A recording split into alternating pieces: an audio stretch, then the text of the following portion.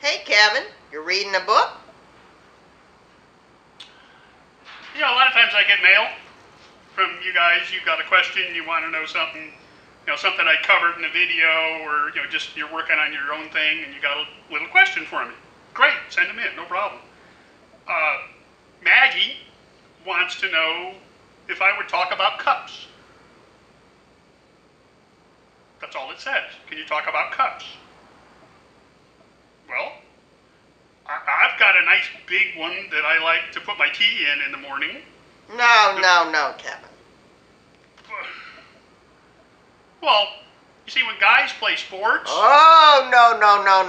Not that cup either. No. Okay, fine. She wants to know about TIG cups. The cup is a little ceramic thing that goes on the end of the torch, and it helps to direct the argon gas to the weld. So they come in lots of different sizes. They're numbered as to the size. Smaller number means the smaller opening. And you can see that the 4, the 5, and the 7 shape different, very tiny, medium, bigger. They come even bigger than this. They come in this is a 7. You've got 8s, 9s. You even have the different sizes for, this is a 4, and this is a 4 for a water-cooled torch or an air-cooled torch.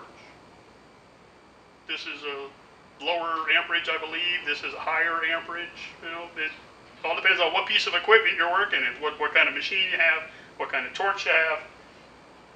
You even have something called a gas lens. Now this is a cup. This has got a mesh inside, a wire mesh inside, to help smooth out the gas flow. With this kind of cup, it's just wide open. It just has the tungsten sticking out of it. When the gas comes through, it'll tumble a little bit. There'll be a little bit of turbulence in there. So when the gas actually gets to your weld, it's a little bumpy, like the turbulence behind a car. With a gas lens, as the gas comes through this hole and filters through this housing and then comes out the screen, it helps smooth out the flow. It makes it all nice and even and straight and uniform, and you get much better coverage over a bigger area. When you're up in a corner where you have to pull your tungsten out a little bit to be able to get into that corner to weld, it helps there. This helps with aluminum. It helps with stainless. Very useful tool. I don't use it much because the sucker's huge. When you try to get up inside someplace with it, you're fighting this huge diameter. So I finally found a gas lens for my water-cooled torch. Same unit, same machine, same part, same piece. Designed to do exactly the same thing, but you can see the difference in the size of the two of them. So why would you even use the bigger gas lens, Kev? Well, because it fits the bigger torch. See, this is WP20. This is a water-cooled torch. And this is the WP26F, which is the air-cooled or gas-cooled torch. So no water in this one, but you can see just the different sizes. Bigger head, bigger handle, more heavy-duty one than the other. This big gas lens won't fit on this torch. It just won't screw in. That's why if you look at the end where they screw into the torch, and you look here and you see they're just two different sizes.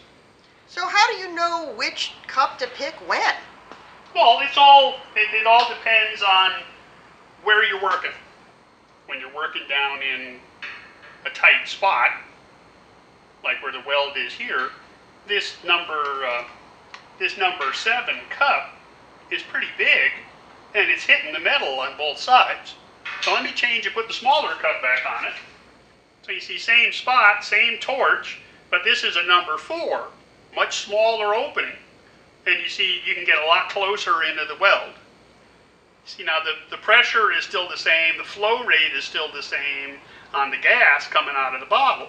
So what happens now, well, just like a garden hose. If you've got a really small garden hose, you get lots of pressure out of it. It'll shoot farther than if you got a big diameter hose with the same amount of pressure in it. So you'd get more gas pressure there, but it would become more turbulent because the pressure is higher. It's pushing harder. So you can either turn your flow rate down, or that's where the gas lens comes in. That, the little mesh inside there will help smooth out all that turbulence. It'll give you better coverage at less flow, so you save gas. But the problem is, look at the size of the cup. Much, much bigger. So you're back to the same problem, is now the cup is too big for the area that you're working in. It's a lot of practice. It's a lot of learning. You experiment with one cup or the other. This is why you go to school. This is why you learn from an experienced welder. So what are they made of? Well, the pink ones are made out of alumina oxide, which is a high temperature ceramic. They have brown ones, which are made out of lava. And then they have glass ones, which are Pyrex. All different kinds. All depends on what you're working with. Have you ever seen anything but the pink ones, though? No, I've never seen the others. All I've ever worked with are the pink ones. These are the most common.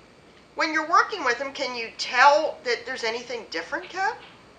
I mean, when you change a nozzle, how do you know, hey, I need to change my nozzle, aside from being able to get to the weld? Well, that's the big part. Is just, can you get down into that hole, or is the nozzle just so big that it's in the way?